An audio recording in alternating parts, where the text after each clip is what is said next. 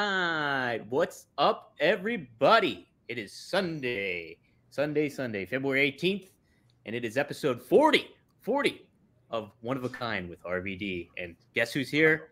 It's Rob Van Dam. Rob, No way, dude. hey, I am fantastic.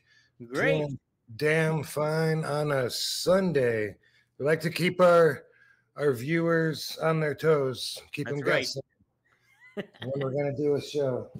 That's right. We say 6 o'clock, but it could be a little after 6. That's all. Well, I can tell you right now, because we usually do Thursdays, right? Yep. I happen to have traveling plans on this Thursday. Oh.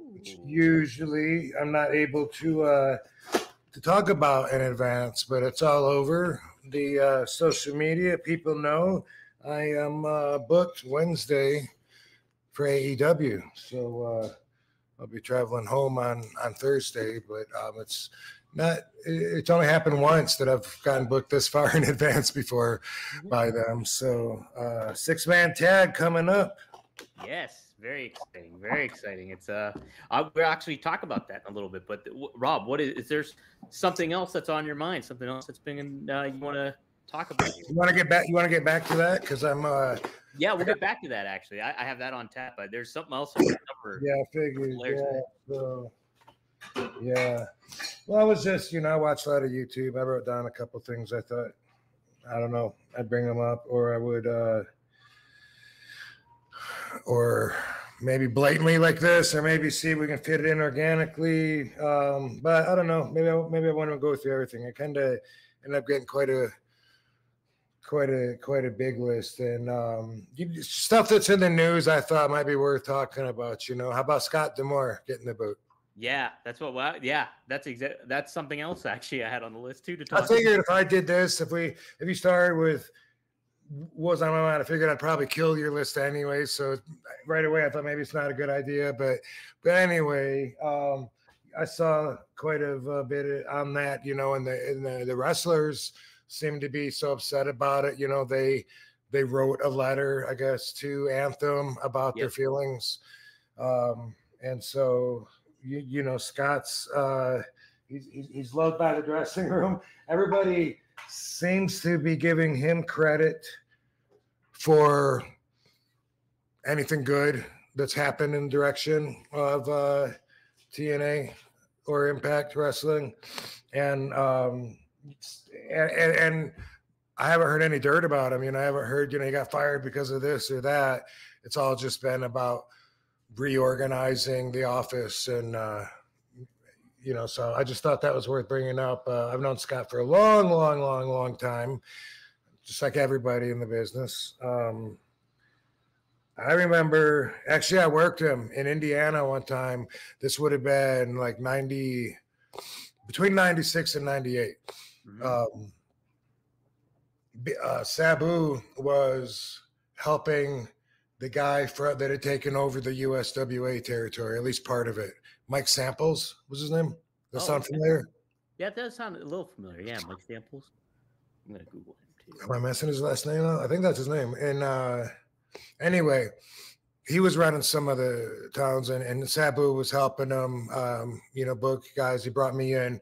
And Rip Rogers also was bringing guys in, and it was weird because there was literally a rope with a curtain that went down the dressing room, and there was Rip's guys and there was Sabu's guys, and they didn't agree on stuff. You know what I mean? It wasn't like it was good guys, bad guys. It was more like they had separate ideas on how to help Mike out and how to build the territory, and they both had invested interest in doing that. And I was there, obviously, on Sabu's side, and I wrestled Scott D'Amore, this kid from Canada that Sabu knew. I don't know if he met him down there or if he met him somewhere else, but, just like always, get a good word in from Sabu, and that meant, we're on the – he's a good guy, you know what I mean? Reference went a long way. But he's the one that hired me when I went back to – TNA the last time, in 2000. I guess it was 19. COVID, yeah. Yeah, yeah. 19 or 20, I guess. But yeah, I remember like he always tried to book me over the years. I would always get a message or a phone call from him like every couple of years, and he would want to book me, and I would give him my price, and that would always end the conversation. That would do it. At least 10, 15 years that happened, at least. And then one time, he was saying, well, we're going to be doing some things. I see a spot for you here at TNA, and he came out here to Las Vegas, and we met at the Nerd Bar, and he had a spiel to give me, and he was saying, I see you as being like our new Sting, where you're the veteran, we don't have to work you to death or whatever, but boom, boom, boom. And at the time, like my back was bothering me, and I let him know I was up front, I'm right now, I'm a little banged up. Sometimes I am, sometimes I'm not. And we had a good talk, and obviously it went well because I got hired and was there. And in the end, looking back, what is that noise? Oh, that's on the other side of the wall. Looking back at the deal, forever how long I was there. At first, it was, it was my standards, my terms. Then they brought in, and Sabu was there, and they brought in Katie, and then I was like, wow, they're really trying to, make me happy and stuff. But then in the end, when we were done, we were just done. And looking back at it, like how was Scott to work with? It was like fine, but I feel like both of my runs with TNA that they respected me too much to talk to me. Really? So I never got feedback on if they liked what was going on or anything. I remember shortly right before I finished up there, and then they were just like, we really don't have anything else for you. And I didn't have a deal, so it wasn't like I was let go or anything. It was always every week I figured it was going to be my last week. And Scott would say, all right, well, we'll see you at the next tapings in October. I'd be like, okay.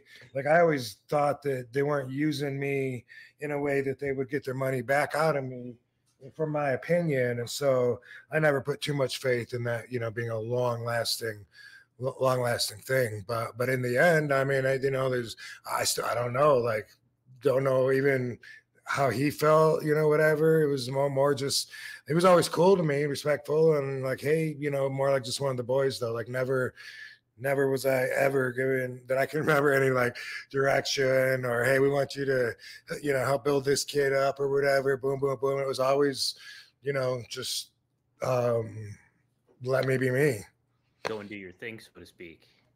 Yeah. There was one time I asked a question to Scott, and it was like my back was bothering me, and I was someone just introduced me to White Claws. So really?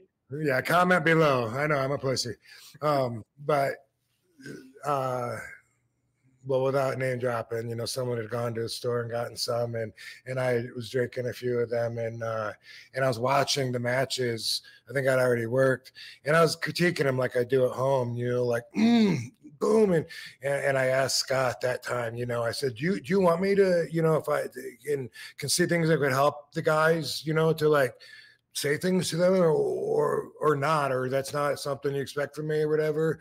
And he was just like, he gave some like real shrug off, no answer, and I didn't know how I felt about it, but it's like, but we were gone like, like maybe 2 trips later. It was like real quick afterwards we were gone. So me and Katie joked like that, but it was something where at the next day or taping, I guess it was the next day, whatever, D'Lo actually said something to me and said, hey man, you can't be drinking 100 White Claws in the dressing room.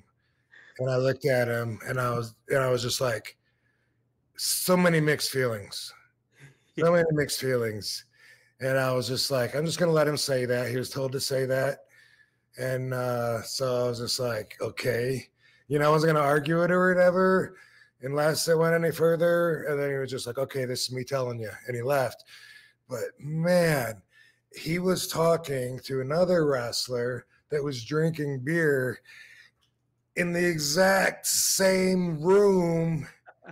And if I wanted to say something about it, I could have been like, hey. Yeah, right. Hey. Yeah. But really, that's all I got to say. Do you think they brought it up because it was White Claws? You were drinking White Claws? Maybe. I don't know. I really don't know.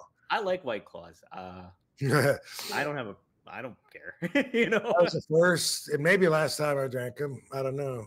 But anyway, I was like, man, if someone could do a beer run, like, I can't remember I think it was my back. Something was really hurting me. It used to always be my back. I don't know. Whatever the reason was, I was just like, all right, this dude's doing his job. He was told to say that.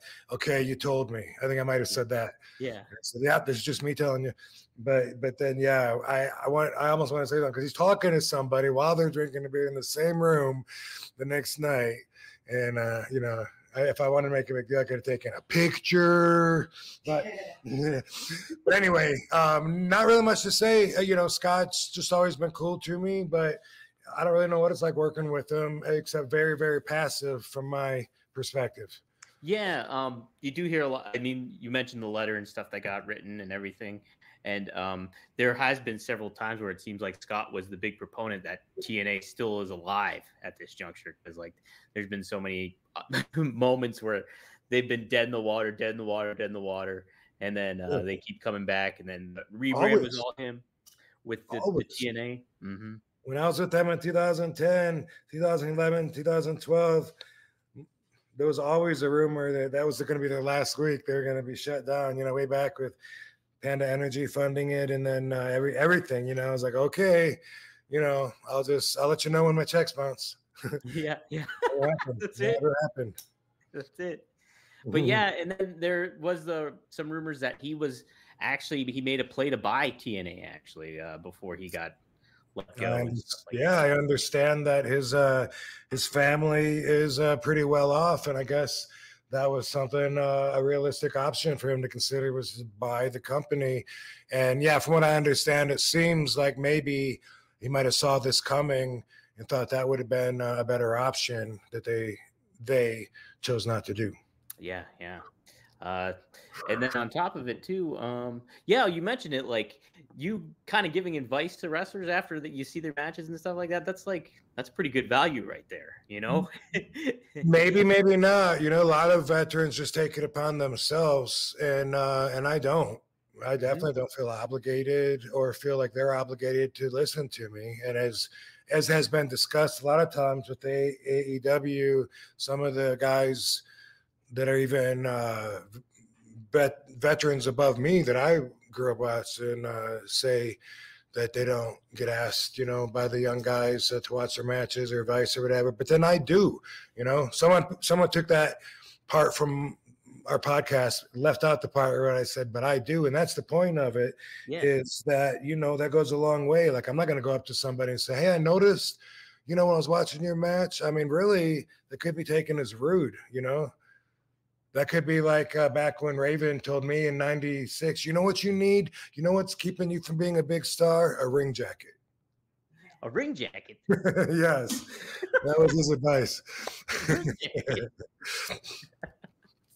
Like, thanks, buddy. I'll consider that. You just start coming out in a denim jacket?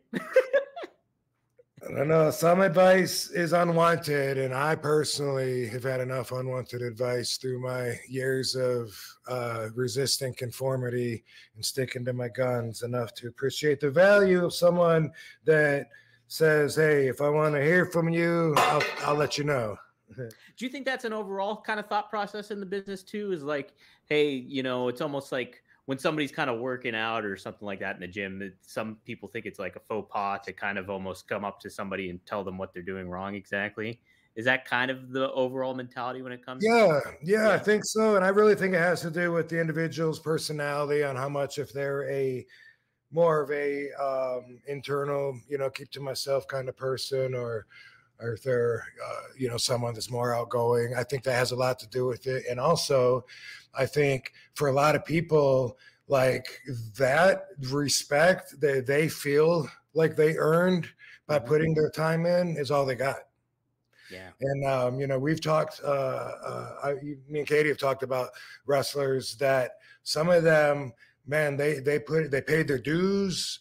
They put everyone over on their way up, and they thought it was just supposed to automatically pay back and it'd be their time someday. But for whatever reason, whether they don't sell tickets, they're not marketable, they're missing that special something, whatever it is, you know, they don't get a chance to either make big money, to be a big recognizable star, to have some of the benefits that go with their dream. So instead, all they got is that they're a veteran. All they got is that they've got, you know, 15 years in, they've been on TV getting beat by the best. And so for them, that means everything. So they're going to be wanting to come over to you and make sure that when you look at them, you're looking in the right direction, and that's up. Yeah. According to them, you know? Yeah. Mm-hmm. Yeah, definitely a kind of a different mentality for it too. Yeah, well, you did mention entitlement. Yeah, very much so. Yeah. But you did mention it back on Dynamite this Wednesday, and you in that triple tag. It's you tagging up with Hangman Page, tagging up with Hook. So Choke and Smoke is back in business. And then you're going up against Samoa Joe, Swerve Strickland, and oh my gosh, Brian Cage. Everybody you have a history with at this point now, Rob. You know what's so funny to me about this is on social media, more than anything, I feel like I've seen surprise, and people are like, how random and out of nowhere. Like, what?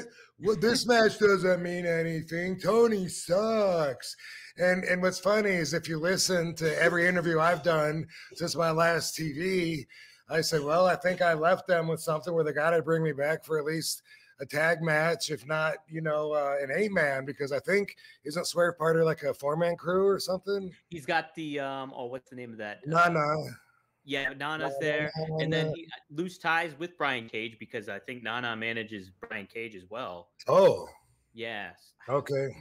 Someone told me he was part of a 4-man team. Maybe it's 3, but either way, you know, it made perfect sense to me. Did you guys not see Cage come in towards the end of my match and push me off the top rope? Like, you don't think I want to go get him back for that? And you haven't seen me in Hook Tag, but anyway, it makes perfect sense to me.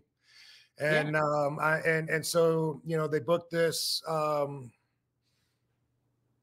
I guess when did they book it?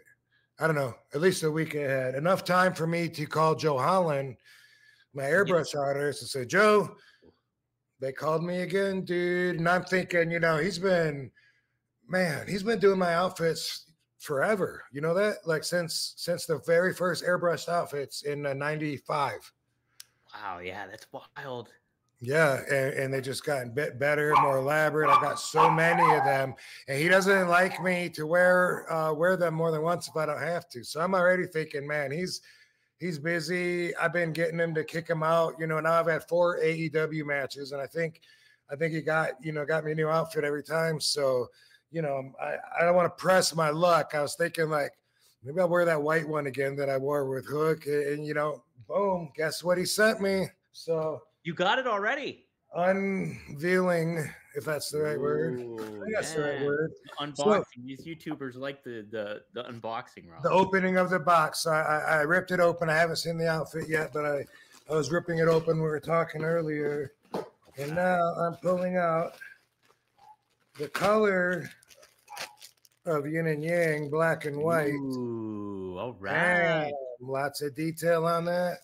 I got to make sure I look tan as fuck to wear white. Man, you can't even tell it's white, though. There's a lot of paint on this one. Holy cow. That one looks fucking sweet. Whoa, what? Dude, I love it. Yeah. Are those dice? They're dice. What? Oh, sweet. Yeah, look at that. First, I thought they were ghosts or something. And can you see? Oh yeah, I see the dice. Oh yeah. It's more apparent. I think on the back I can see some of the square edges. Dude, that's badass. Bam. Hey. Fucking A, dude. Heck yeah. Rolling the dice, rolling thunder. Sweet. Thank you, Joe Holland, as always, helping me still impress the fuck out of motherfuckers. How Looking long? good, looking good, standing still, looking even better when I'm moving. So how long does? Like So that, when did baby? you notify him about that? And then, so how long did you think that took him to do, or typically make a outfit like that? Man, that's a great question. I think he got that done in a day. I don't know how much of that day he spent painting. I don't know if he does more than one coat. I know a lot of it, the important part is drying. Yeah. He just made an outfit for Katie, got it all done. And then while it was drying, he bumped something hot that's like an iron that fell over on it and burned a hole in it. And he was so upset about it and still is. But sometimes that happens. I remember that happened to one of my outfits back in ECW too. Yeah. And that's, man, I don't know. I did not think I'd be doing it this long. I told Joe years ago, like, well, I probably got enough outfits to last me, you know, like chances of me going on TV and needing to look real fresh. You know, I got a few that are still decent. I can wear them a couple more times, but bam, you know what? I read something I really liked from a fan, and they said that this year is going to be maybe RVD's best year. How about And that? I thought, why the fuck not? Yeah. You know, Right. I got a lot of momentum going off the first month of January already. You know, Things are cooking. people are seeing there aren't too many people with my physical abilities and my knowledge and my experience, you know. Absolutely. So that's something you can't take from me. Well, unless you break my legs maybe or something, but don't do that. Yeah, don't do that. No, there's several people here in the chat saying they can't wait to see Odesha along. That's right. I got to open up the chat. And by the way, Katie Forbes is a champion as well. That's right. Yeah, she won the UWW championship last weekend. Right, baby? Yeah, congrats, Katie. That's awesome. Congrats, baby. Thank you. Yeah. Oh, man. So, yeah, hey, this could be the year of Katie and Rob happening here, 2024. Fucking A, man. It feels good. Got a lot of good stuff lined up. Some stuff, just like always, that I can't even talk about that I know people are going to be excited about. And not to mention, man, I really enjoy filling up my schedule. I love being an independent worker. You know, like I love when people call me and they're like, I got two bookings that are probably going to happen at marijuana dispensaries, you know, and that's something that might open up like a whole new thing, which you know, I've done, but usually that's like a different industry. So it's like, but when I tell you what I get, you know, my fee, I don't know if you're still going to be interested, you know, I don't know what you're used to, but anyway, I forgot what I was going to say, but a lot of stuff working out. Something I was going to say about industry, about a dispensary, about weed. Being independent, like in being independent.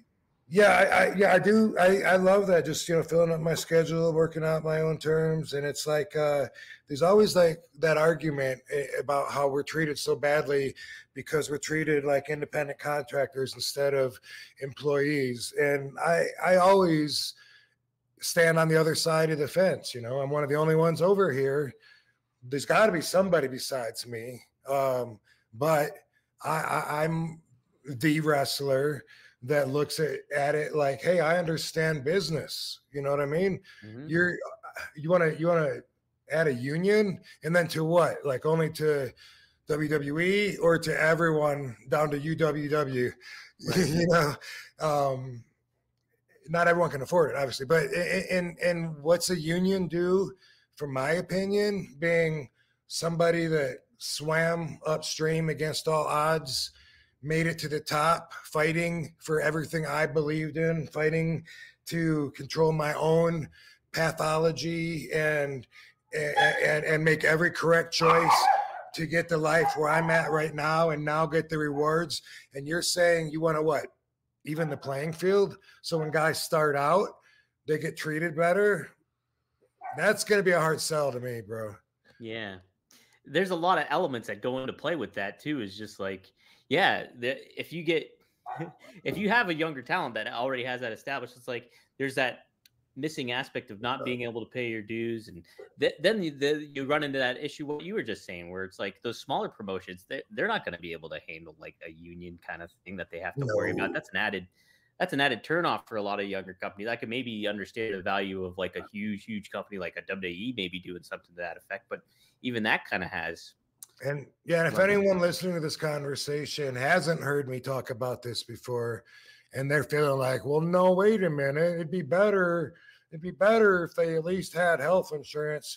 I always win everybody over with this. If you disagree, leave a comment. I've never had anybody disagree with this, but dear viewer, I'm going to hire you. Whatever. I'm going to hire you to paint my fucking house. All right. We're going to work out the terms. I want you to sign a contract that says you won't paint any other house until you're done with mine. Is that fair? Yes. Well, boom. You already just shot down the argument about, but you can't work for anybody else when you're a wrestler and blah, blah, blah, blah. No, that's how it is. But that's not even where I was going to go. That's just a point along the way. But here's the point that I want to say. Would you rather I pay you X amount of dollars a year and I will cover, a basic minimum health insurance package, or would you rather I pay you X dollars a year and you find your own insurance? You find your own insurance that fits you. Yeah. Everyone I ask agrees with me that it's better to have control over that. And if you don't want insurance, guess what? You're not forced to anyway. But anyway, I love being an independent contractor. It's always worked for me. And I'll let you know when that changes. It used to be like when I left WWE in 2007, and I was like, I went on my sabbatical. That was scary. I was just telling Katie about this yesterday. As I'm filling up my schedule with these bookings, I was afraid it was scary as fuck. I was taking a step of faith, walking off a cliff blindfolded. That's what it felt like. And I kept saying that, like, I just think something's going to be there to catch my foot. I don't know what it is. And I've been under a guaranteed check for so long. And now I'm going to leave on my own and not know where my money's going to come from. And I don't want to even fucking wrestle anymore. I mean, because I was so burnt out. Yeah. And I was like, bro, it's not like I'm like everyone always brings this up that Matt Hardy says he's set for life. He said that 20 years ago when he was 15. You know what I mean? And that's, hey, I don't live on the Hardy compound with their dad. It costs a lot to be RVD. And anyway, I love doing business. And that's like, damn, now I got spaced again talking about Hardys. What was I talking about? You liked, the fact that just being an independent contractor, and then, oh my gosh, I'm trying to think too, Rob. You know why I got spaced? I want to talk about Jeff Hardy. You saw him get kneed in the face. Yes, right? Yes, with Sammy Guevara did the yeah, man, put the knees up. Yeah, that was crazy. That's why they call it a high risk move. I'm not throwing shade on anybody, because accidents happen. God knows I've potatoed enough people during my matches. But that's on Sammy completely. That's a high risk move. Way back in I guess my whole career, I've always done the 450 into a bump. I know if I landed on somebody, I would kill them and I would kill me. I can't control that. But when I first started doing that, 91, 92, or I guess maybe even before I even got into the business, I don't know. But anyway, but I know I've got footage of me doing it in Japan in 92. Before I went to WCW, when Too Cold Scorpio was doing it, I thought he copied me. I'd sent them a demo tape, and I thought that they showed Scorpio and gave him my moves, and I was pissed because I'd never seen anybody do that. But he was landing it. And I would do the 450 if my target's rolling out of the way, because the chance of me hurting them is almost 100%. So when you are doing flips and twists and all this stuff, the more you add to it, the higher risk it is, which is why the reward is greater. You get a bigger pop, whatever. But you're taking that risk, and and it's a high risk. So when you fuck it up, it is on you. Yeah. Just like if I try to do a springboard off the top rope and my foot slips, damn ropes, they're fucking oily. It's on me. Well, what was the? Hopefully, Jeff will be okay. Yeah, I think he got a broken nose. Yeah, broken nose maybe. Okay, though I think he's okay overall. Concussion. Yeah, I see. That's a good question. If he got a concussion or not, that's what I'm not sure about. But yeah, you talked about what was the one move that you were doing that you were like, oh, I got to stop doing this because it's hurting people too much or something like that. There's like a. Yeah, I used to do a double underhook front. That's what it was. Suplex. Yeah. That's what. I very rarely had anybody take that right, and they'd hurt their knees or their face or whatever. And another reason I stopped doing it is because I thought it was like so much bigger than the pedigree, and so I thought that out of respect, I don't want to say, hey, here's an extreme version of the pedigree. Yeah, that's how I felt. Yeah, that's pretty good. Hey, we almost got 100 people here live in the chat. Guys, thanks for joining us. If you guys want a question asked, be sure to use that super chat, chime on in. And hey, if you guys haven't already, while you're tuning in, please hit the like button. That helps out with the algorithm. Be sure to leave a comment too, and hit that little bell, that subscribe button, so we can get more word out about the pod and the show and when we go live and all that malarkey. So yep, I'm also by the way, I got the doors open today because you said it was freezing there, right? Dang it, you're rubbing it in. Yeah, 70 degrees here. Dang it, it's like 24 here, Rob. I was in a wind chill like 18 degrees. It's awful. Yeah, it's pretty nice. Pretty nice out here. Yeah. Well, hey guys, we have some sponsors this week. This week's episode is sponsored by Blue Chew. Let's talk about sex. Guys, remember the days when you were always ready to go? Now you can increase your performance and get that extra confidence in bed. Listen up, BlueChew.com. Blue Chew is a unique online service that delivers the same active ingredients as Viagra, Cialis, and Levitra, but in a chewable tablet and at a fraction of the cost. You can take them anytime, day or night, so you can plan ahead or be ready whenever an opportunity arises. The process is simple. Sign up at BlueChew.com, consult with one of the licensed medical providers, and once you're approved, you'll receive your prescription within days. The best part? It's all done online. So no visits to the doctor's office, no awkward conversations, and no waiting in line at the pharmacy. Blue Chew tablets are made in the US of A and prepared and shipped direct to your door in a discreet package. Oh, you could be missing out on the best sex of your life. So Blue Chew wants to help you have better sex. Discover your options at BlueChew.com. Chew it and do it. And we've got a special deal for listeners. Try Blue Chew free when you use our promo code RVD at checkout. Just pay $5 shipping. That's BlueChew.com. Promo code RVD to receive your first month free. Visit BlueChew.com for more details and important safety information. And we thank Blue Chew for sponsoring the podcast. Wow. So, hey, baby. Yeah. Sounds like Blue Chew needs us to round the ladies up and do a commercial for them. I think that's a good move. We'll get you thrown off of Twitch. There we go. Jeez. Well, kind of a neat aspect about that triple tag match coming up, Rob, is you're back in the ring with Samoa Joe. And I happened to, right before we started recording, I went back and watched your first ever match with Samoa Joe. It was on Impact, and it was July 8th, 2010. Wow. Yes. And it was a non-title match. You were the world champ at the time, but it was a non-title match. You guys went probably about 20 minutes or so. And you guys had immediate chemistry. Like, you started off and you two were just slugging it out hardcore. And some really cool spots that you guys delivered. The finish actually ended up being you pulled the trick from Bret Hart WrestleMania 8 where Samoa Joe had you in the sleeper hold and you used the turnbuckle to flip over and get the 1, 2, 3 on him. So and it works. Cool. Pretty good finish. Cool, man. Yeah, when you've been doing it as long as me, it's hard to find a trick that you haven't pulled out at least once or twice. Yep, exactly. But too, another added aspect was people in the crowd. There were some old ECW guys that showed up. Rhino, Dreamer, yep. Stevie, Look at Raven. Jack. The Raven's back? That's Raven's back. Yep. That's him. All right.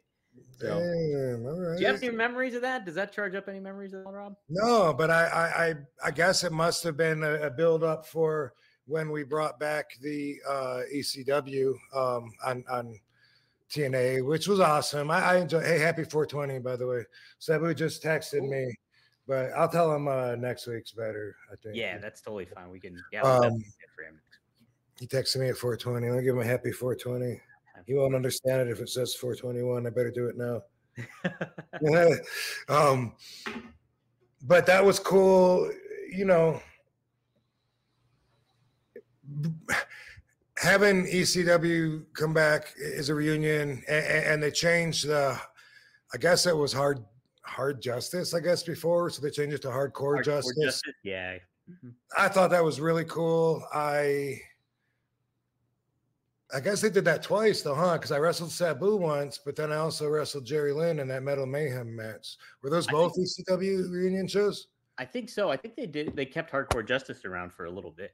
Oh, okay. So, yeah. Anyway, fun time period. You know, I always loved ECW. I love the hardcore element, Extreme Rules, ladder match, whatever it takes to throw the rule book out and use my imagination and durability to my advantage. So that's, you know, I think about that's awesome, and it validates all of our efforts and time in ECW by giving us the stage to showcase it again. I mean, that was awesome. Those TNA, those Dixie Carter, like stepping aside saying, here, you know, we got this platform, go ahead, you got, you know, have your reunion. And that's what it felt like. So still stoked to think about it. It's pretty neat too. And even during that match, there was some ECW chants going on, as you could imagine. Of course. Yeah. Which that match you just showed? Yeah, the one match I just talked about, you and Samoa Joe. Mm-hmm. Oh, well, yeah. Well, there must have been, because I'll tell you why, because Rhino, Raven, yeah, Tommy Dreamer, and Steve Richards were in the crowd. Yeah, that was definitely the reason, I think. Pretty sure. Yep, pretty sure. Hey, we have a super but anyway, yes, Samoa Joe's awesome, by the way, you know, and it doesn't seem like that long ago to me having that match. So when you put the year in like that, then it makes sense. Then it's like, wow, okay, so I guess 14 years ago, that's a pretty big chunk of time. You only get so many 14-month blocks of time in your life. Yeah, and you know what? It's kind of weird to think that at that time you were the TNA champion, you beat Samoa Joe, and now he's the AEW World Champion. You're in a match with him, so the tables have turned, so to speak. So pretty cool. You guys are on the opposite side of the ring again. Fuck yeah, and that's cool. Yeah, like you put it that way, because like, what? I haven't paid my dues. I don't deserve to be up there in the main event with the heavyweight champion. Are you kidding me? I'm not bigger than this company, bro. Don't make me go Vince Russo on you, bro. Bro, don't make it happen. Looking forward to it. It's a good match coming up. It'll be neat to see you and Joe mix it up again. And hey, the year of RVD potentially happening here. We got who's to say? I might even get Hangman Page back for giving me that dirty look when he walked by me after a match. I don't know if the camera got it or not. I don't think it did. But after my match with Swerve, I started to walk up the ramp, and then boom, the light came on. Hangman's starts coming down, and I went, fuck. And so I went back down the ramp, and I just went around the corner to stand off to give him the space that he needed. And I just had my hands on my hips. You know, I was bummed that the referee counted 3 with RVD's shoulders. What rhymes with E? That sounds like canvas or mat. Nothing. Anyway, you know, I was still like, you know, like bummed that I didn't win the match. And he walked by, and he stopped to like give me this look, this dirty look, like RVD, you lost. That's not what I told you to do. That's what his eyes said to me. And I keep seeing that look in my head. And I'm just thinking, I just might get him back, even though he's my partner on Wednesday. You know, I'm not saying I'm going to leave him hanging and not tag in when he's in trouble, but I'm not saying I'm not either. You know, you can get him a bit of an education, I think, when he's. I might find a way. I might find. Hey, it might. Universe might just fit something in there. You know, I understood the assignment. I nailed it. I crushed it, and he was only one count away from. He was only one count away from the match continuing anyway. Mm-hmm. That's it. And he was a split second away from the 5-star with a chair on top. So that's it. Yeah. Hey, did you see that too on social media? Somebody was like, you should steal Prince Nana's weed coming up, apparently. I mean, I saw a bunch of that the first time, like when the match was announced or that night or whatever, and I didn't understand it. And at first I actually wrote, what's a Nana or something, because I didn't know, you know, yeah. Like, and I still don't know what they were talking about. Like it seemed like, I mean, I saw enough messages to where I thought there was an actual story, some bullshit that didn't happen, but they might have just been joking. I don't know. But I saw like a few questions and responses that made it seem like someone had said that I stole his weed or whatever. But anyway, I know that dude. I guess I didn't know his working name, didn't put it together at that moment or whatever. But anyway, you know, what if I did smoke with him? Yeah. Who's to say you won't? Who's to say you won't? Who's to say I didn't is what I'm saying. Oh. How about that? Hey, we do have a super chat. Boom. Super chat coming up. Super chat. Where's it at? Super chat. Gotta pull it up. Okay, here we go. Corey Donovan. Thanks for the $10. He says, will you be at Big Business in Boston or a meet and greet? You're my top 5 favorites of all time. Last time I saw you was Money in the Bank in Boston. Amazing performance. You still look great. So there you go. Wow. Thank you for Big that. Business in Boston. That's an AEW event coming up. Oh, is it? Okay. Mm-hmm. Well, at this time, I don't know if I'm on that. So can't confirm. Doesn't mean that I won't be there. I'm not booked at this moment on that, but a lot of these bookings happen 2 days before they happen.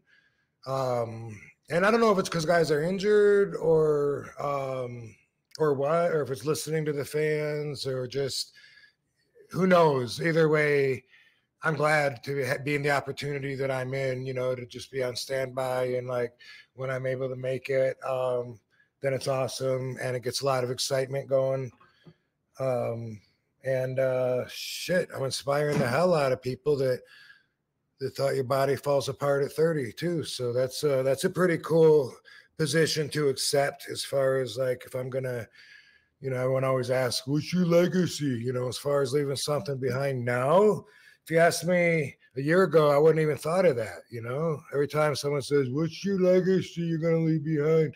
You know, I always say, if I understand that question right, I hope that people learn to be themselves and not worry about having to fit in with others whose values don't match yours, and don't worry about questioning, you know, what's wrong with me? How come I'm not into that same shit? And I think it's stupid that those guys are into, because that's how I am with 99% of things people are into. But anyway, now I think that's all changed. I mean, just from the feedback, what I stand for right now, at least temporarily in a lot of people's minds that have mentioned my name in the last 2 weeks, they think of, holy shit, 53, healthy as fuck.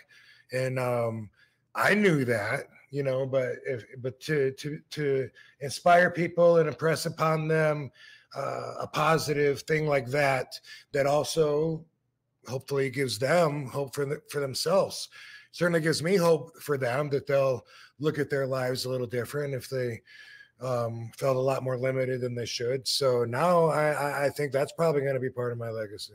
Yeah, absolutely. I think you just the simple fact that you have the foundation of stretching and putting that into your making that such a huge aspect of your wrestling acumen, and then later on coming up and then just like showing that you're very still capable of doing everything that you're still able to do. You still look great and everything like that. It just kind of further sets the bar for a lot of those other veteran wrestlers or people that want to keep that longevity in the business. So, and Yeah, that's no, great. that's true. Shit, if I go after the AEW championship, say I collect that fucking gold and add that and become the only wrestler to have held the WWE, TNA, ECW, and AEW championship. I mean, I do shit like that. I'm always finding new ways to stand out and be one of a kind. Imagine if that happened, how inspired people would be in general to think they grew up watching me decades ago,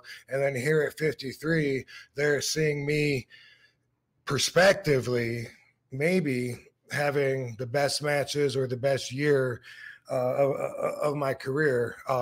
Even if they could just look at it that way from a small point of view, it's that's just amazing. That is. And you know what? Hey, no better time to have that maybe potential title match happen is at the 420 Collision. You got announced for that coming up, the AEW Collision 420. Yeah, What a that better is. time to go up against maybe Samoa Joe if he's still the world champ at that point or somebody else. Who knows? And the Collision is the weekly show that's on Saturdays. Saturday. Okay. On Yeah. Saturday. Yep. Yeah. They must have something in mind to have booked me this far ahead of time for that very special date. But I've been booked and unbooked several times already in the last like 3 months for that. And so it's like, I am available. That just got canceled again. So cool. Looking forward to it, Yeah, man. And by the way, as far as it's not hard to find what perspective personally, what angle to take to look at this as being the best year. I mean, there's always the perspective of business, of what it's like for me, being compensated for my time and controlling my own schedule. And those are things that, although I don't talk in detail about as much, are obviously the most important when it comes to me handling my own business. So, there's always that, I mean, let's just say I did a lot of matches in WWE to make up for a much smaller number of matches now. And I mean, I don't know how detailed. I mean, I think I even like said something recently open about it, but anyway, you just wouldn't believe it. And if you knew, then you would think right now I'm definitely living my best life. If you compared, say, 66 matches to 5 matches, let's say, from actual history, Yeah. and then you would say, holy shit, like that's really hard to believe. But I'm just telling you that, man, I really like being an independent contractor. And I'm happy with all the choices that got me here where I'm at right now. So if I can inspire other people to live the best lives they can, then fuck yeah, I'm all about it. Heck yeah, dude. And like even last week, you gave advice on how to like what your diet is and how your workout regimen. And then on top of it, we get the RVDology at the end of every show too. So it's just like, boom, if you guys want this kind of stuff, Rob has it for you right here. That's it. That's it, man. That's it.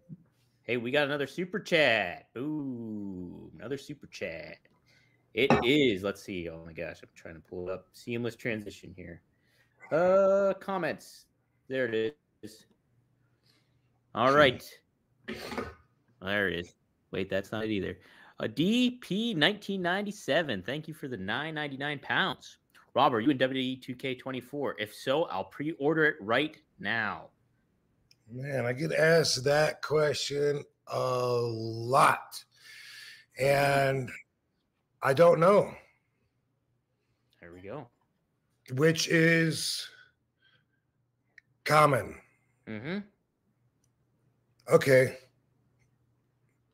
All right. Well, you're going to make me, I can't turn my back on synchronicity because this is how the universe communicates with me. All right.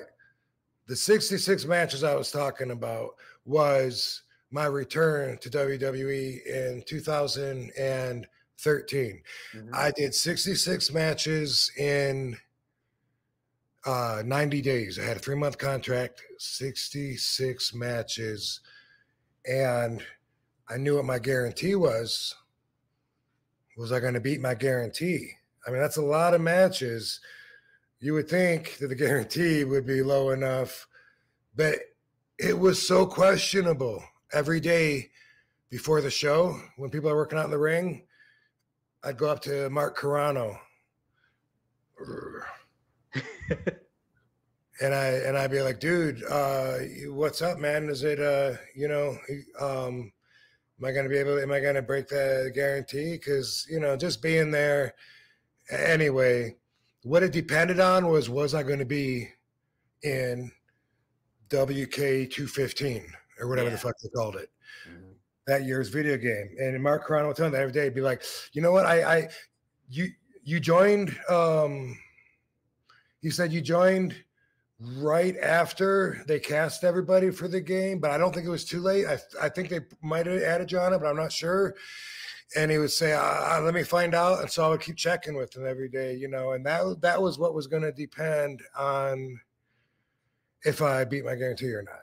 Was if I'm in the video game, I'm going to beat my guarantee. If not, it's going to be right about neck and neck, which means if I got injured and stayed home for the 3 months, I would have got paid the same as I got paid for the 66 matches. And I'm telling you right now that if you can imagine, if that was what I was getting paid for 5 matches now, then you would imagine I would have a pretty happy mindset now, not wishing that I was back in the day. And that's a lot to take in. And I know life is amazing, but you work for peanuts because you work so much that it all adds up in the end. So I signed a year deal for before, a year at a time, 3-year deals. And anyway, if you like, I said last week, I talked about, they gave me $500 when I first went there and worked Johnny Stamboli, Johnny the Bull in Atlanta. And I got $500 and I was like, I can't. That's when Pat Patterson had a talk with me in Mellon Arena. You're going to make a lot of money here, kid. And it's like, dude, like I said, add a zero on that. I was making that before I got here. And now I'm in WWE in front of these huge crowds, and you're going to pay me that? And the thing is, one, the money does come up, and the bigger star you are, and the more they decide to pay you.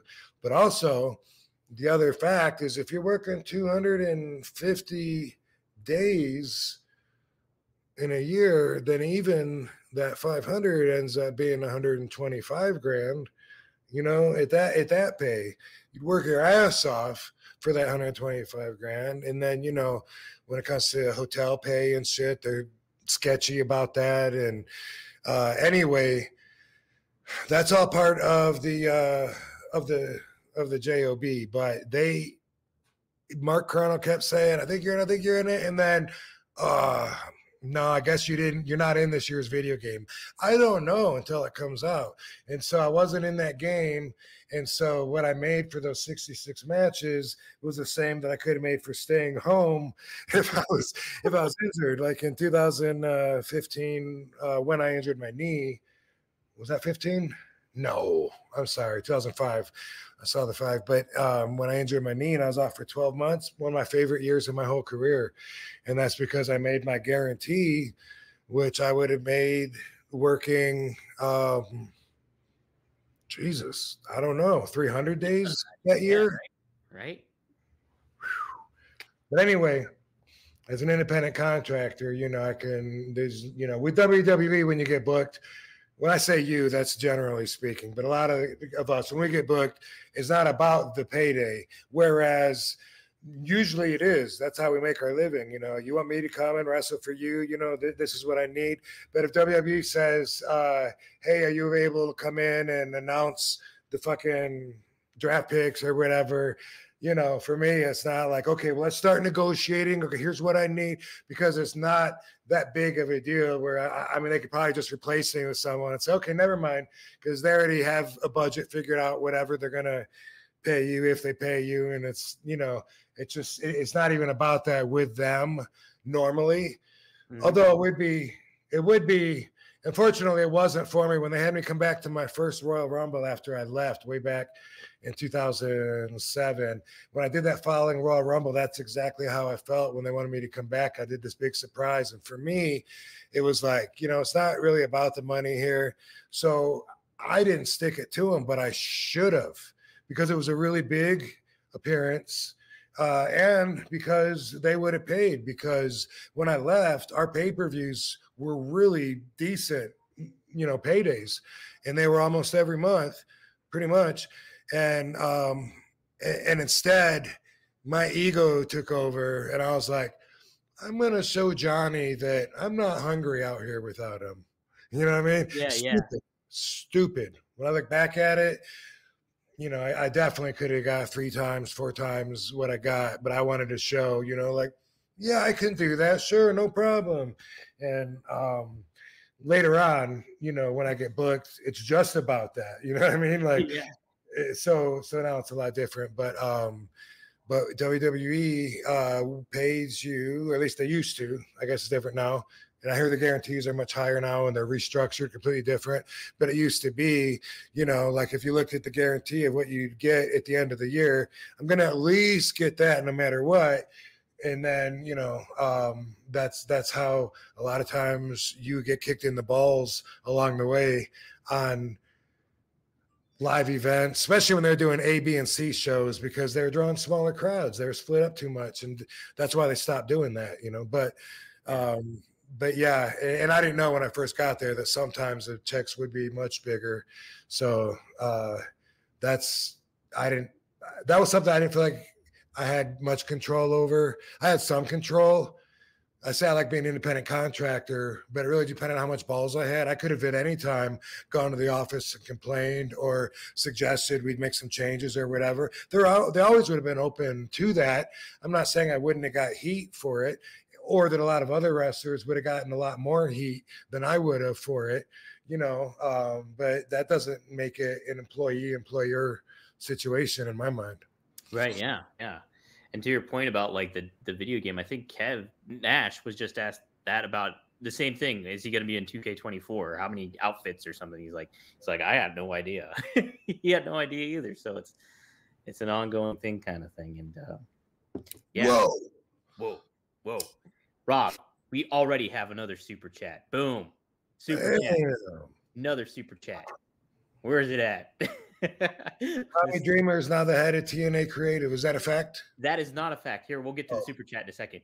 Here, so that initially got reported. Dave Meltzer reported that in the latest Observer newsletter, but then Tommy Dreamer himself on Busted Open Radio actually has this quote. Debunked it. He debunked it. He says, "Oof, I'm so glad people know things about my life that I don't know."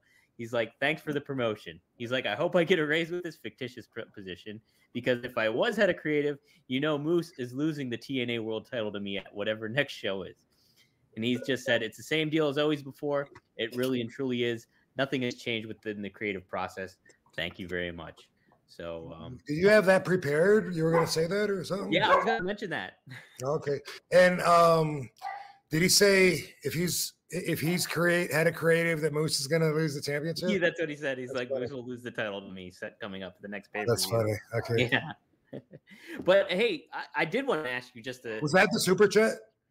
No, that wasn't the super chat. I'll hit the super chat. Because I just picked a random one, and so I didn't know if the super chat matched it or not. No, he's got a. Let me see. Okay, I'll ask that one. That'll actually be a good segue into what I'm. So, how do you think Tommy would be though as a head of creative? Like, he's got a great mind for the business. So I think that he would be great at it, because he's office material. You know, some of the guys might surprise you, you know, they aren't normally office, but really understand the business well and have a good brain for it. They could do well. But someone like Tommy, he's got experience like in the office, helping set up programs, book shows, everything. You know what I mean? Like from handling the merchandise, he knows what he's doing. I'm not saying that his work wouldn't be critiqued, and I'm not saying that I wouldn't critique it. I'm not saying he wouldn't come up with some silly shit that would make me roll my eyes. But at the same time, he would do a lot of good as well. Yeah, like, you know, there's all those aspects. Like everybody's got their own creative. Like you think about Triple H heading creative right now, and then you know Shawn Michaels, who we're going to mention here in a second, he's creative down in NXT kind of aspect. And then there's just a lot of good minds going, but not everybody's going to hit every time, you know, too. There's going to be something that everybody has some differences with and so forth. But Tommy overall just knows what the hell he's doing. So he's like one of those good foundation people that you could have in that kind of position. Yeah, he cares about that side of the business and always has. Mm-hmm. Yeah. Mm-hmm. All right, so the super chat here, Ice T he. Thank you for the $10. He says, okay, so he mentions you and Shawn Michaels. You guys have also put on both your best matches at the later parts of your career. Shawn was 10 years younger than Rob is now. How about that? So when Shawn Michaels came back and did all that wrestling and stuff like that and kind of had that renaissance, he was 10 years younger than you, Rob. So he was like in his young 40s and they were treating him like he was old. Yeah, right? Wow, man, times are changing. Mm-hmm. You know, like I keep hearing, you know, like 70s the new 50, 50s the new 30, and you could take that as if like, oh, that's just what people say when they're older so that they feel younger. But really, I expect there's going to be some major announcements in the future years about how we're living too long, probably, and it's probably going to be a problem that because expectations, you know, always go up as our education on nutrition and health and medicine, you know, antibiotics, everything. Just the more advanced we get, the longer we're able to extend our life. And now we're able to like clone body parts and shit when we need them. So it's when it comes to all that, people sometimes think like you're crossing the line and playing God, you know, when you genetically create your baby and decide what color eyes and hair and all this stuff ahead of time. And some of that stuff gets weird, but just the fact that we have the ability to do that, it has a spillover effect. You know, we're just the average person with the average life. If they're not living out in the middle of the jungle or the desert, but hey, we're in the middle of the desert, but if they're surrounded by society like we are, man, their living conditions are going to offer a continuously extended duration. Yeah. Just the times we are living in. So the question he does ask, though, and I think you answered this before, Rob, do you think you'll ever transition into booking? Do I think I will into booking? Yeah, you. I don't think I will. You know, but whereas maybe I used to say never, now I'm like, I don't know. I don't think it's something that interests me, but then it might be something that I have a skill that could come in useful at some point, maybe, but I don't plan on it. I don't foresee that happening, but I do know that I've got a lot of experience, a lot of life, and a lot of things that were on the table in front of me, but not necessarily right in front at my place. A lot of that stuff has circled around throughout the years, and stuff that used to be background interest found its way into my life, where now it's important that I paid half-ass attention to that stuff because now it's relevant, and that happens. And I'm going to be alive for a long, long time, so there's no telling what kind of occupation and positions I'll come across. pick, and like some of the stuff you've mentioned on here, whether it's like a hypothetical or certain aspects that you've gotten from like the Sheik or Sabu and stuff like that, I think you'd be an excellent part of like the creative team of giving some input and seeing where things could kind of go and stuff like that too. So, maybe. Yep. Hey, another super chat. Boom. But I will say, you know, like I've always looked at that position as like a suit and tie kind of position, and and I always look at that as like former wrestlers that wish they could still wrestle but can't do it anymore, and so the young guys feel like those agents or bookers are above them, like they're in a position higher, like a superior, and I never have, because I got the same ring time and I can still do it. So I look at it more like I don't have to look up to you because I can beat your ass. FYI.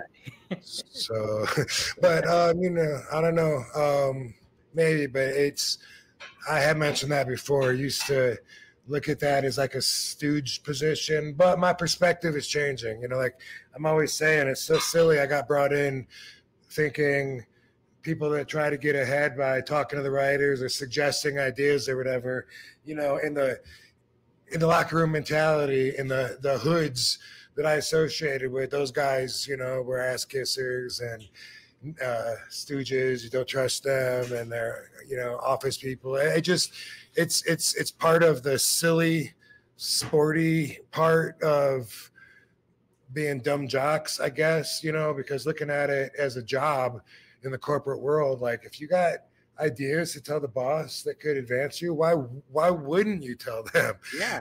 But you know, it's taken this whole lifetime for me to arrive where I'm at now and be able to look at it from a bigger picture, and those same morals though are still inside me of being that being one of the hoods that opposes the suit and ties or the Stooges or whatever. You know, there's certain things like Bob Holly's always going to be Bob Holly. You know what I mean? Yeah. And I have that inside of me. I as an effort of reprogramming myself, like I'm always talking about doing, I'm able to have a much wider and more accurate perspective of everything.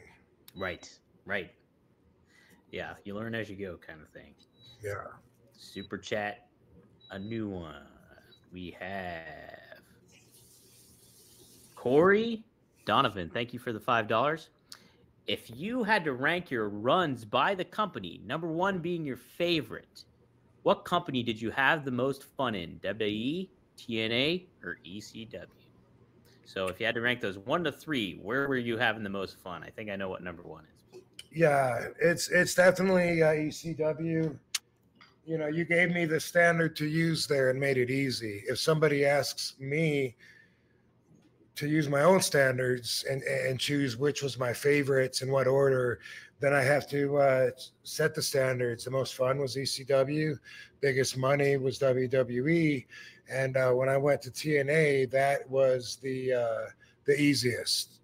You know, it was my annual guarantee there was pretty much the same as WWE, but I only had to work like 2 days every 2 weeks as opposed to 5 days a week or whatever. So that's how it goes. You know, I had the most fun, partly and mostly because of the awesome style, but also because of where I was in my career and that point in life, you know. And so, you know, that the young years when you're still finding out who you are and still making a name for yourself, those are really fun, but I wouldn't want to repeat them.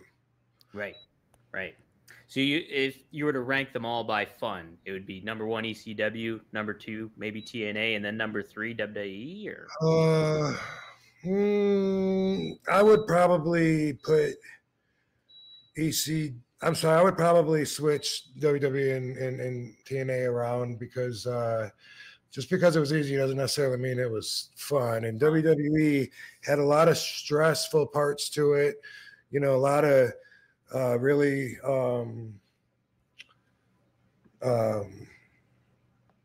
monotonous parts to it, and some of it was very, very challenging, but the fun parts were also like really, really fun, and the opportunities and places I've been and things I've seen and stuff like that. Where so like with Impact, it was it was fairly easy. It was cool that we're still on TV, and they were trying to build themselves up, and it was cool to be part of that and stuff. But I didn't enjoy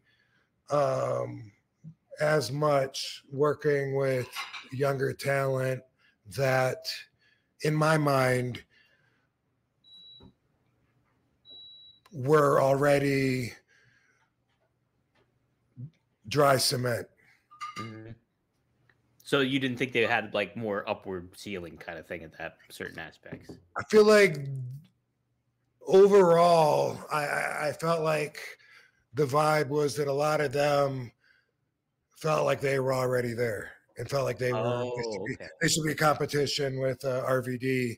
Boom, we should go 30 minutes neck and neck, or I should win.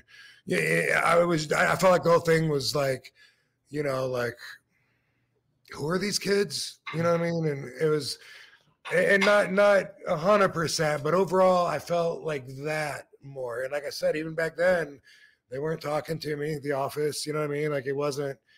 They let me do my own thing, and I think they felt like they'd be insulting me if they told me anything, if they even said.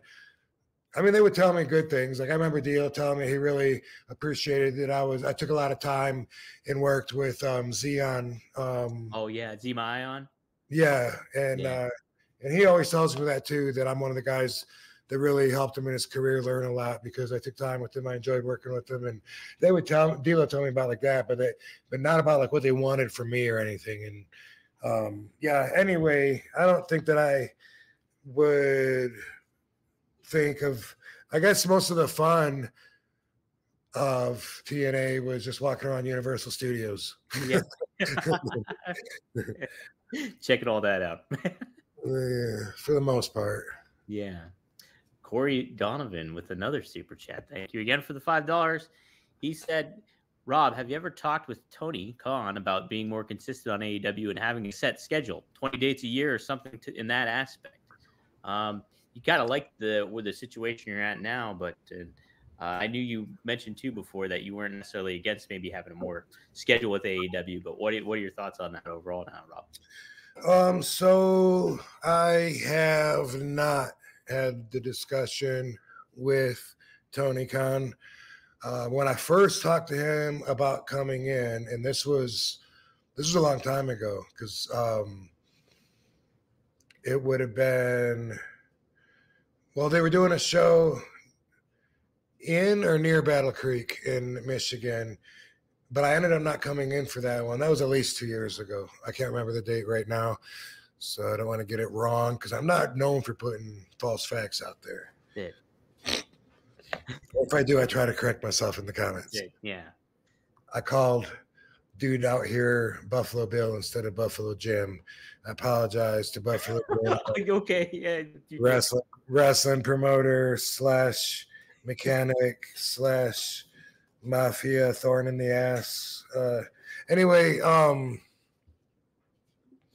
haven't had the talk with him, but way back then, he was talking about, I think that'd be a great way to bring you in, in Battle Creek. And I was like, yeah, cool. And then he was talking about, I checked with WWE, and at the time, I said, I think my deal is just merchandise. Mm-hmm. Lord knows you guys aren't fucking calling me, are you? And I didn't say that, but I was thinking. Anyway, they checked. They came back and said, you're right. Our deal is just merchandise, so you can wrestle for AEW. And then I said, cool. And then I talked to Tony, and I was giving him an idea of how I felt about my merchandise deal there, because it was worth bringing up. That's what I have to lose. You know what I mean? That's my deal with them. I have that. If they're going to be jerks or whatever, or decide they don't want to promote me, whatever. At that time, he talked about, he had a few guys that were injured, and he thought maybe it'd be cool to just, bring me in when I'm able to work, help him out like guys I heard or whatever. And I said, that sounds cool. And then boom, didn't hear anything from them again for ever, 4 or 5 months, maybe 6 months. And it just didn't happen. And then I was just like, okay, whatever. I don't know. WWE did the same thing. They called, checked on some dates, and then just boom, like, whatever, part of the job. I don't mark it on the calendar until I know, and I know because I'm holding on to something in my hand. And anyway, finally, it was Jungle Boy that reached out to me and said, that he'd been talking about doing this program, boom, boom, boom. And that was many months later. And I think everyone knows the history since then. Yeah, how about that? And then the wheels started turning there. So sweet. Yeah. Rob, did you happen to see The Rock turn heel? More heel on SmackDown this week. No, I almost clicked on it, but for whatever reason, I chose something else. I'll probably watch it later. It was very entertaining, Rob. He came back in his like $500 shirt, as you can see there, and like just was classic Attitude Era Rock, basically. They were in Salt Lake City, so he was trashing Mormons and their inbred grandchildren, like doing all this classic Rock stuff, and it was pretty fun to see. So now, do you think that could hurt his movie sales if like really ignorant fans are like, well, he's a jerk now, I don't like him no more?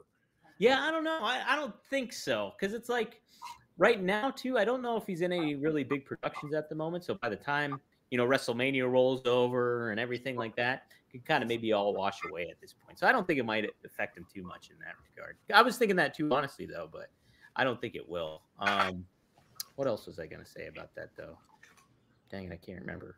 But, Blue Meanie actually had an interesting theory that The Rock is healing it up in front of Roman Reigns because he's going to pull a fast one on Roman Reigns. He doesn't like what Roman Reigns has done to the bloodline, to his Samoan legacy and stuff like that, his family legacy. He's going to pull a fast one on him, help Cody out. So kind of interesting. There's been some context clues perhaps that indicate that too. So it was pretty interesting to kind of think about. But yeah, it was neat to see The Rock back. So yeah, you'll have to check that out at some point. Yeah, I'll check it out.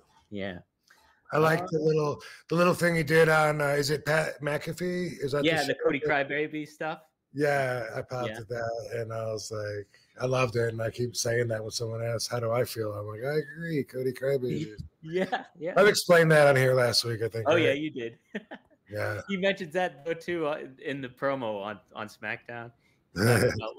He's like, you had Roman Reigns and The Rock at WrestleMania. You had it and you let it go. And he's like, you flushed it down the toilet, just like you do when you sit down there and you're texting, "Oh, Cody's got to win. Cody's got to win." It's funny shit. We want to hear his story. Right? Yeah, that's what he was saying. Cody's got to finish his story. It's very funny. That's awesome. Yeah, it was good shit, man. So, what else do I want to talk to you about? Oh, yeah, we talked about this a couple weeks ago too. Was CM Punk? He got hurt, and then he actually talked about getting hurt, and then the process to that. So he's like, so this was in an interview for UFC last night, I think. Yeah, I can't remember the network he was on, Fight Network or something like that. But he says, I'm like an old car. I'm like a 72 Nova. You know what I mean? We have to change some parts every now and again. So who said this? CM Punk. This is CM Punk. Oh, okay. So he tore his right triceps, I think, that right now, and then a couple of years ago he tore his left tricep. Might be the other way around, but either way, he's like, so once we fix up all the parts, the engine is still strong. We'll still be good to go. We're thinking maybe 6 to 8 months for his time of recovery, but I'm not really in a rush to get back to compete. He's more so concerned about just getting healthy. But it made me think about what you were saying, like, how there's that impression like, oh, he's fragile or whatever. And that's not necessarily the case. It just might be wear and tear on the body, maybe not wrestling for a long time. And, once he gets back to it, he could be good to go.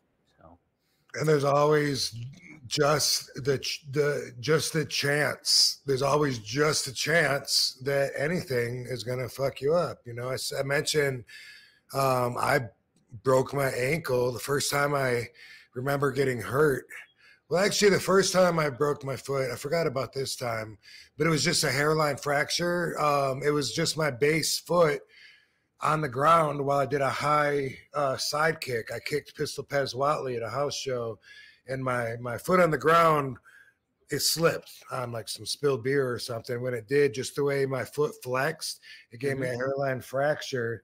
And but with that, I just felt like, okay, I'll shake it off in a few weeks. When I broke my ankle in my match with Rhino in ECW, it was just a baseball slide, the simplest move, but my one underneath foot somehow caught the canvas and rolled underneath my weight and momentum, and it snapped my and it broke. And then there's so many people that told me they've done the exact same break from doing the exact same move. And so, it is a very physical job, and there's always a good chance that anything could end up just going half an inch this way or half an inch that way and making the difference of being hurt. And by the way, can you imagine if you wrestle 200 matches a year, can you imagine all it takes is getting hurt probably 2 times out of 200 matches and you'd be labeled fragile? That's the kind of pressure we have on us.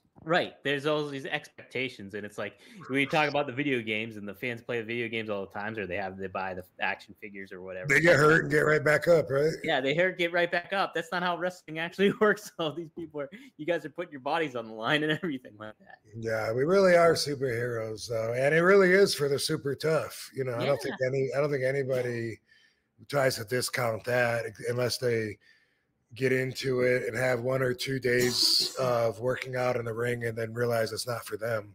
Yeah. And it's sometimes it's a matter of like ignorance, and that's in the literal sense is like, you think about some of these pro athletes that come into it and they're like, oh, I can do this. This is going to be easy. And it's not easy. It looks fun, I guess. That's why I wanted to do it. It just looks so fun. But also I thought I was tough as a kid too. Maybe not before I started watching wrestling, though. I think wrestling brought that out of me. So you think when you started tuning into wrestling and stuff like that kind of got you more to like? I think maybe so. I don't. But I mean, I was also into martial arts movies, even before, and I would run up the trees and do backflips and try and imitate the moves I saw. So maybe not. I guess when I think back to it, I always felt like I could do some moves, but I wasn't like athletic, and I wasn't, fighting until after I was practicing all the wrestling moves and stuff. Yeah. Yeah, no doubt about that. All right. Hey, guys, just so you know, this episode is also sponsored by Get Blitzed. Get Blitzed. It's a THC Lit Aid. Get Lit Aid, nano-infused THC syrup that is 100% legal in all 50 states. There's so many different flavors, from pina colada to cherry to key lime pie. I know that's Kevin Nash's favorite. There's a few more flavors, too. It's sponsored by Mickey Ray Sinatra and his wife, Courtney. You can get 15% off now. Go to get-blitz.com and use promo code RVD, or if you're watching, there's a QR code that you can scan right there and getblitz.com. So yes, 15% off, promo code RVD. Check it out. I can't wait to get my batch after my cat stole my first batch. So I'm ready to rock and roll and try it out myself. So nice. All right, Rob, we'll close it out here with a couple other notes here. This is not a super chat, but I thought this was a really interesting question. I want to see where you weigh in on this. Baccarat Natural says, would you rather have teamed with the Rock and Roll Express or the Midnight Express? Well, let's see. The Midnight Express was Bobby Eaton and Stan Lane. Okay, is that Stan Lane? Okay, yeah. And then the Rock and Roll Express, is that Jannetty and Michaels? No, that's Ricky Morton and. Oh, right, yeah. That's what came up in my mind when you said it, and then I forgot already. Yeah, Ricky Morton and what's dude's name? The dark-haired dude? Yeah, Robert Gibson. Yep. I see those guys at every convention. Yeah, they're there. By the way, I was impressed to see Ricky wrestle last year at Starrcade. He was like, Yeah. he's in his 60s, right? And he was like still moving. And I was like, damn, man, he's still out there doing the arm drags and stuff. He's doing Canadian Destroyers and shit too. I hate that move. I know, I don't like it either. I really don't. It's so weird looking. It doesn't look natural. It just looks weird. To me, it represents the whole new style. Yeah. Mm-hmm. That's the one move you think of when it's like modern wrestling and what's kind of. When I think of the two guys working together to get the spot over, even though it doesn't look like, even though they expose the business by actually doing the move, and I don't really know which guy's taking it or giving it. They both do both. It's yeah. I hate it, but I know it gets good pops. You know, the crowd goes crazy. Mm-hmm. I'm not a fan either. Well, where would you think you'd line up? Rock and Roll Express? I would go with the Rock and Roll Express. I'd rather be with them just because I know those guys. We've been at a lot of venues together, whether it's wrestling or autograph conventions or whatever. And man, Stan Lane and Bobby Eaton, although I do have limited experience with both of them, I don't know them, didn't know Bobby as much, and or Stan. Is Stan still alive, right? Stan's still alive, yep. Mm-hmm. But Bobby passed, right? Bobby passed, I want to say 2 years ago. So when I think of Bobby, I was in WCW at the same time as him, and I had a match with I feel like I might have had a match with him, but I've never seen it. Maybe. That's a question for YouTube, Chris. Yeah, I'll have to get him on. I feel like I did. I just remember parts of, yeah. Huh. But anyway, I remember having the issue of having conflicting advice coming from the different veterans, and Rip Rogers was saying that I waste my moves by doing too many out there, and I should just do one kick at the end. That way it means a lot instead of doing all this flying kicks and spins. And I was like, man, that sucks. That's not what I want to do. And I remember asking Bobby, and Bobby, I don't remember exactly what he said, but I liked him because he took my side, and he was like, no, that's your gimmick. That's your gimmick. No, go out there and do your gimmick. He can't tell you how to do your gimmick, And but I feel like that was when I was going to work Bobby, and I kind of remember him backdrop made me land on my feet. So I feel like that might have happened. But if I've ever seen that match, it's only been once ever, and it would have been 93. So someone check that out. Yeah. Wow. I'm intrigued, Rob. I'm going to look it up. That'd be pretty darn nifty. Bobby, he's known as Stan Lane, by the way. Stan Lane, by the way, might as well spit this out because that's what the podcast is. It's just me talking and telling stories, but I love it. Yeah. I love the things that are ignited in my mind and then sharing them because nobody fucking knows this. Why would they? Yeah. But so when I went to South Atlantic Pro Wrestling in '92, this is after. Whoa, wait a minute. 91. Sorry. Oh. Ding, ding, ding. Yes, this was after my USWA run had dried up. Synchronicity. We talked about this earlier when we don't have anything else for you. And then I went up. And then I went, I called Slinker, who was down in Florida, talking like he was going to open up. And he's like, well, I'm not ready yet. He says, call my friend Manny Fernandez. He's opening up. He's got this thing in South Carolina. Boom. I went to Charlotte, North Carolina, and I worked South Atlantic Pro Wrestling for a very short amount of time. Super young. Like, these memories are baby memories. I can't believe it. It was like the first time I'd ever driven that far by myself from Battle Creek down there to Charlotte, North Carolina. But some of the guys that were cool, like Jeff Husker, his name was Gino something, but Jeff Husker, Tommy Angel, these guys, I remember being in the car with them, riding around and stuff. And they were bragging about Stan Lane. I don't know who Stan was working for at the time. He wasn't working for South Atlantic, but he was already a bigger star, bigger than all of us, and it was just cool that they knew him because he lived local, and for whatever reason we were going over to stop by his apartment, and we did. And on the way there, I just remember they kept telling me, Stan is the king of sluts. He's the king of sluts. That's what they kept telling me over and over. And so we went there, might have had a drink or something, or maybe he ended up going with us to Plum Crazy. I think that's what happened. But while we were there, I was 20 years old, not even old enough to drink legally. So I just remember like, wow, looking at his bachelor apartment and looking back at it, you know, it was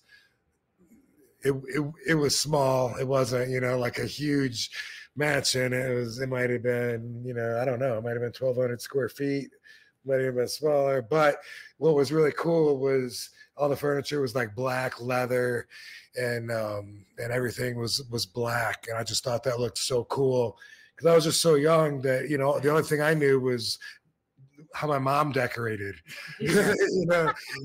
And so I just remember thinking like, wow, goals. You know, when I got my own place, I'm gonna have like a black leather couch, black bookshelves, a black TV stand, fuck yeah, black carpet, and I always just remember that, and I did. Like that did inspire my first several things, and even now, like Katie loves black, so that's really cool because we often will choose that as a decor option. But that's my only Stan and Bobby Eaton story. I like it. You know, did you hear the urban legend that he was the like father of that senator, I think, or whatever her name is, Marjorie Taylor Greene? Like there was that there was like a report going around that he could have been her father, like her legitimate father. That it ended up not being true, but it got around on the internet for a while. He was the king of sluts. The king of sluts. Yeah. Oh, what a moniker that is. Yeah. Jeez. Hey, we got another super chat, and then we'll close it out here, Rob. Boom. It's again by Corey Donovan. Thank you again for the $9.99. He said, when you made the jump to TNA and now to AEW, do people already there, like former friends / colleagues such as the Hardys and Jericho, Big Show, etc., influence your decision to go there? Did that kind of influence you or intrigue you a little bit to go to AEW, Rob? Or?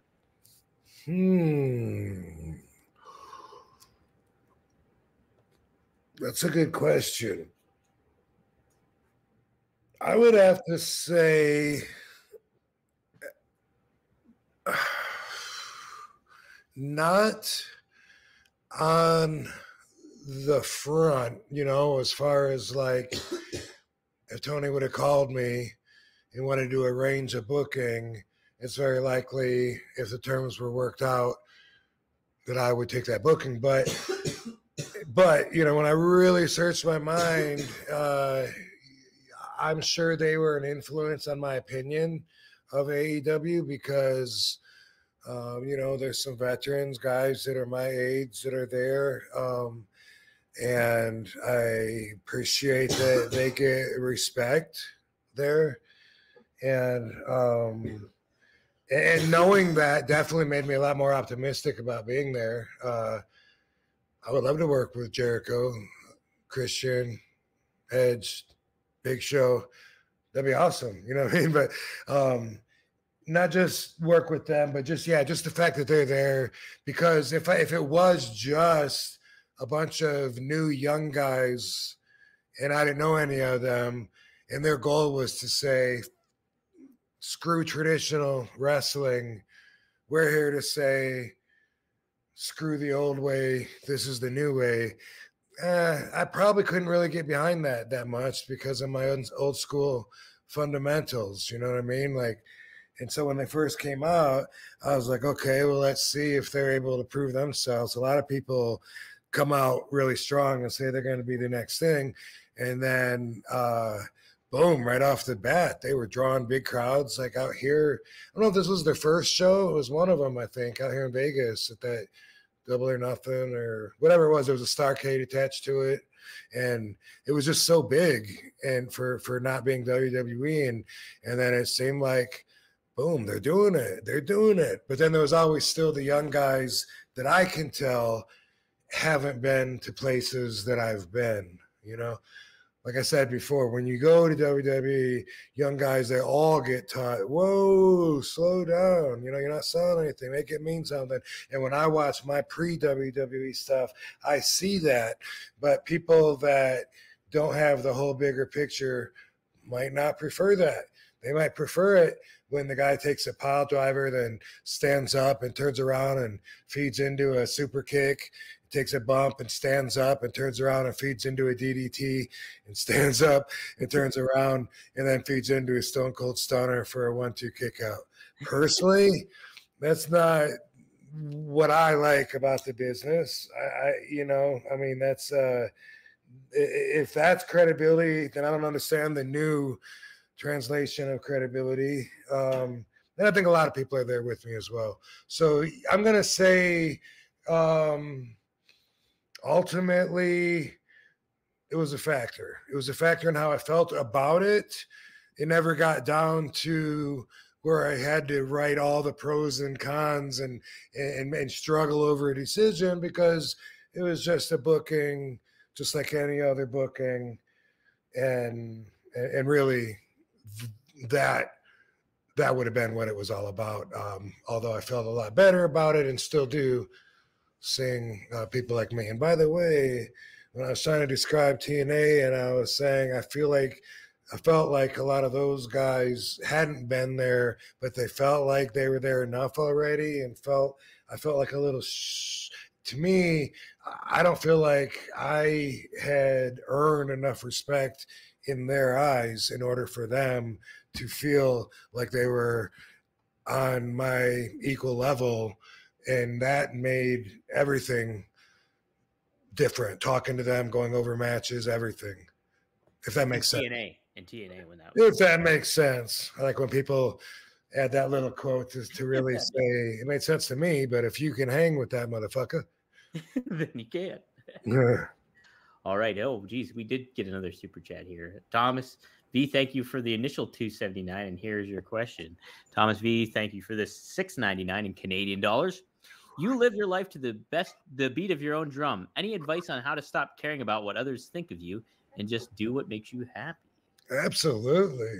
That's fucking, dude. First off, study RVDology. If you haven't seen that, if you go to my YouTube page at The Real RVD, there's a playlist called RVDology. And although it's been, I've only done one in the last several months, I think about it all the time. I think about all kinds of stuff that I don't do. That's why I know I'm going to be around for a long time. I got so much on my agenda, 10 years worth of projects. But I'm not desperate to get any of them done. And that's a pro and a con. But overall, it works for me. When you got something and you really, I got to get this done, man. I got to get this done. I got it turned in. I got to get paid for this. I don't know, how am I going to make rent? Boom, boom. I hate that desperate energy. And, I talked before about when I left WWE, I was walking away from having gotten a guaranteed check for years and years. And now, because I didn't even finish that story, now I love being independent so much, it would feel somewhat controlling if I wasn't, if I had a guaranteed check and schedule and obligations, it would feel restricting in a way to where it would have to be worth it, which of course it could be. But I wanted to add that on the end of it too, like I feel that. So, our radiology, I break down like all of my values, and they're all equal. They're all like amino acids that together make one big protein of nonconformity. And you have to reprogram yourself as an adult. If you haven't taken the time to do that and you still think Santa Claus is real, then that's what I suggest. What I did when I walked away from WWE, my spirit was sick. And right now, if I'm angry, my spirit is sick. A lot of people are angry all the time. For me, I need to adjust. I'm not healthy. When it's like being ill. Like I could go to Katie and just be like, I'm angry. You know, something's wrong with me. I'm angry. Like I'm gonna go off on somebody, and that's how it feels. You know, like I feel sometimes I'm like I feel confrontational. Like I don't want to be around people. Like this is dangerous, and a lot of people just work with that. I cannot. I can't have that energy be part of me. And the way that I control that is I put my spirit first. So you got body, mind, and spirit. It sounds cliche, but what I did was I really did some self-studying, and I realized I had the mind, you know, and I'm always improving on learning stuff. I enjoy reading, whatever. I can point my mind at things that I need to absorb. The body, okay, that's part of my lifestyle, always has been. I work out. I'm always learning better ways to increase my efforts to be healthier. But my spirit was sick. I was so burnt out on the monotonous travel schedule. I felt that everything I did was worth nothing because they were killing the ECW after they revived it. I felt like everything I was doing was just starting to put me in a deeper and deeper hole because I had a real life outside of the job that you neglect to do this job on that schedule. And so everything, I just needed a break. And what I knew what I needed to do was work on my spirit. That was the priority. So one of my values is priorities. Look at your own priorities. What's the most important to you? List your own priorities. That's going to help you right there because you got to know yourself in order to make changes. You do. And also to notice the changes. But so when it comes to priorities, my spirit became more important than anything else because I didn't say I'm going to let my body go to shit. I just knew I already got that. Let me go ahead and put that on cruise control. Let me put my mind on cruise control. Let me focus on my spirit. Why is there so much negative energy? How do I get it healthy again? And you know what? That was 2007, and it's still my priority. So, yeah, so I make decisions sometimes based on that. You know, is this gonna bring me happiness? And then I weigh out, is it gonna do irreparable harm to my body? No. Is it going to do irreparable harm to my mind? No. I mean, if it's something like I'm going to quit working out and just eat ice cream, you know, obviously, well, that's not a healthy thing. But if it's something, you know, for me, it could be, you know, a drink. It could be like, hey, you know what? Just like it's meant to, this drink is going to lift my spirits. What's the downside? There's not really a big one because I don't have the issues that other people have where they drink too much. They're alcoholics. Their priorities change. That becomes their priority.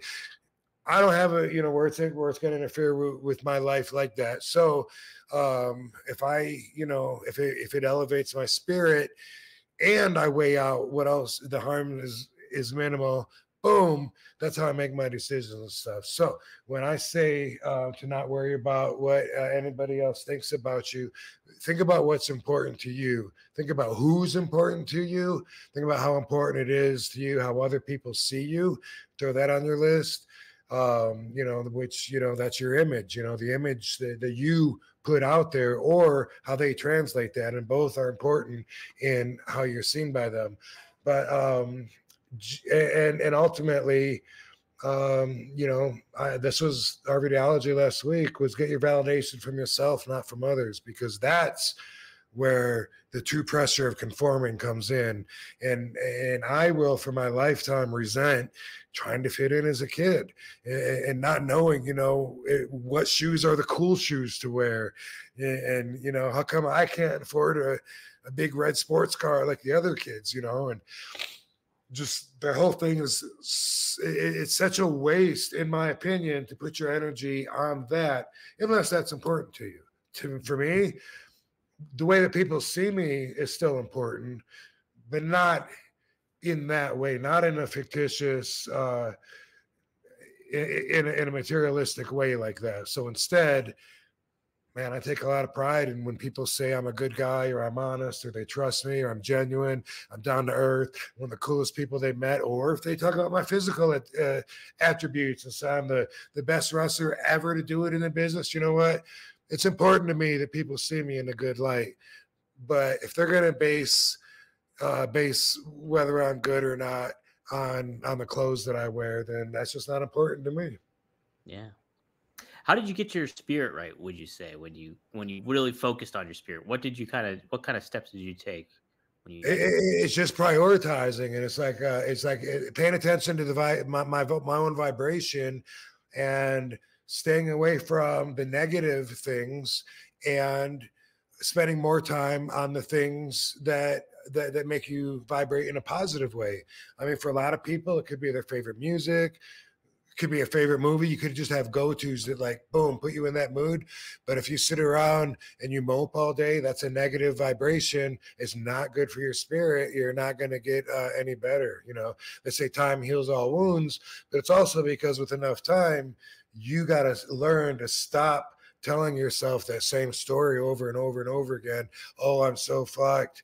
I'm so fucked. You know, it's like, yeah, okay. You spend enough time telling yourself that. Now let's get a different story, because there's definitely different angles to look at everything. So for me, I mean, like I said, I haven't reprioritized to where, you know, maybe I'd be a lot more jacked if I was like, boom, body's most important, getting up at 8 o'clock in the morning every day, working out for 2 hours. But instead, for me, I wake up and I'm like, I got to be in a good mood. I want to drink coffee. I want to have my doobies. I want to get my vibration right. That's my spirit. And it really, all three of them have to be aligned and have to be in working order to be whole. And I'm amazed that I never paid attention to that until like 2007, 2006 or whatever. And a lot of people don't as well. They just don't. Maybe they don't even know they have a spirit, but it's so important. And when you're out of line, it affects everything, and it keeps you from being connected to your own path in life. It really does. Man, Rob, that's great stuff. Little Jane even says, RVD speaking some facts. Holy shit, man. I really needed to hear this.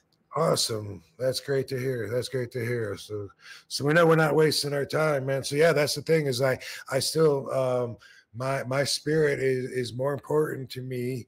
And again, you know, I work on my mind. I work on my body. I got that going, but my spirit, it's like constant work, always trying to improve.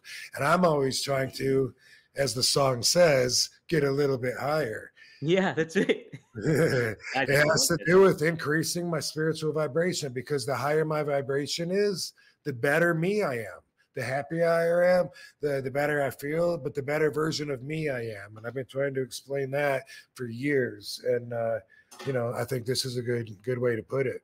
So that's how I do it. Nice.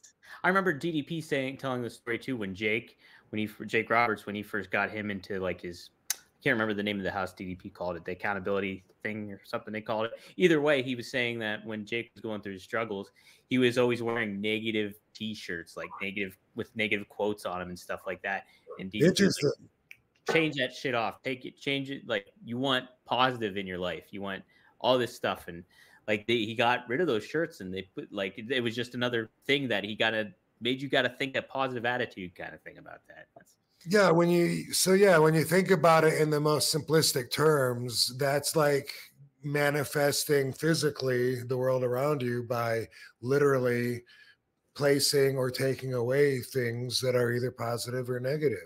Mm-hmm. And, you know, I'm not good at negative energy. I'm not good at being angry. I'm not good at being sad. I'm not good at being worried. And these are things that I don't struggle with. I accept them. And I'm okay with that's me. And I think people look at really who you are.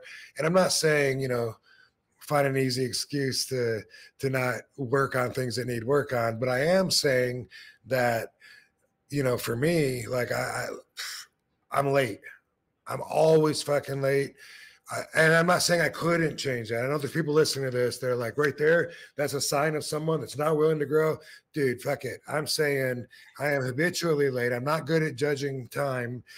I am in the ring. I can go out there and tell you when it's 14 minutes and fucking ring the bell. But when it comes to I got 5 minutes left till I got to leave, in my mind, I think I still have time to go brush my teeth. Yeah, I'm that way too.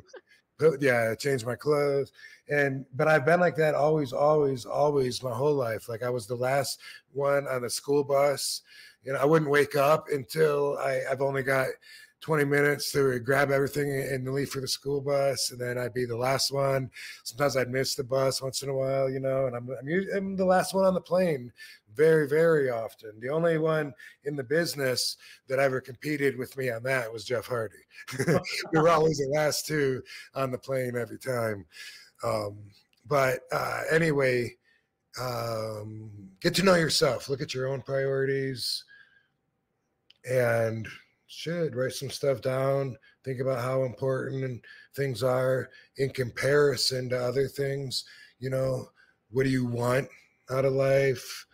And all that stuff, man. It's amazing to do some self-exploration, and then you come out to realize a lot of what you do, it makes a lot of sense. It never made sense before. It's like, oh, no wonder fucking, no wonder I'm never there on time. It's not as important to me as rolling a doobie.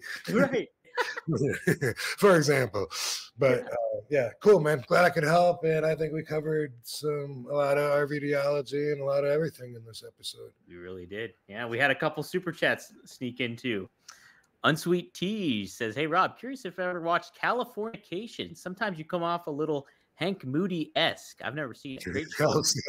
I wonder how so, but I loved it. I watched every single episode. Hey, there you go. Sweet. Yeah, I was living in California, so I really liked all the scenery. They would show all these scenes like, dude, I just rode my bike there at Venice Beach, and and it was really entertaining. I like David Duchovny's character. I like the daughter, the whole thing. Yeah, I'm not really sure how to compare me, but that's cool. I'm trying. I'm thinking of his vibe, and maybe it was a California vibe. He was a writer, but it seems like he spent most of his time not writing, drinking. That's usually what writers do. Partying, looking for girls and stuff like that. Yeah. So, that's usually what I think that's a compliment. Yeah, there you go. And then Corey, I can answer this one for you.